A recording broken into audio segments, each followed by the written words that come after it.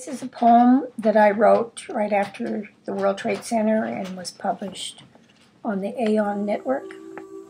The title is Return to Love. A body dies and is put to rest. Return to earth, a spirit to undress. At heaven's gate, with anxiousness, friends and family watch and wait. Many souls have risen today, and all the angels come to play. So look above, and you will know and feel such strong and unrelenting love.